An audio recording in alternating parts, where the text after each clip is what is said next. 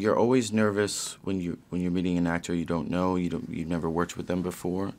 But I will say, with Scarlett, from the first take, I knew that not only were we going to do great work together, but we were going to push each other, which I think, you know, for me, I'm always looking for the challenge.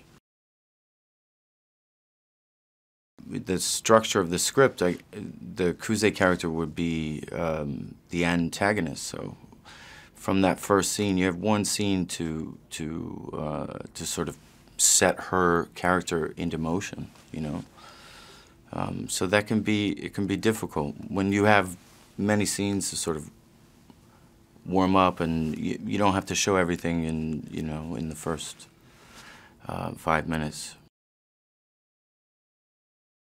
What I loved about that, designing the character, was working with the Weta group. That was so cool, you know.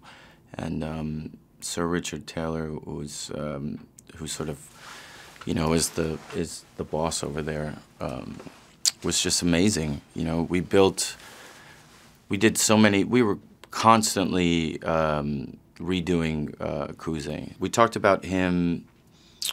About that suit restricting certain ways that he would move, which I thought would be interesting, so that you know, his left arm would only move a certain way, and like that, with the hopes that that would become the way the character walks and talks and moves.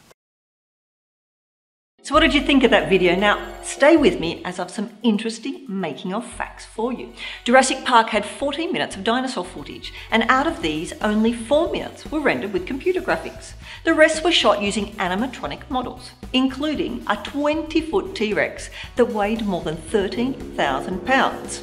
Are you a fan of the Jurassic Park franchise? Subscribe to our channel and check the notification bell to always be up to date with all the latest releases.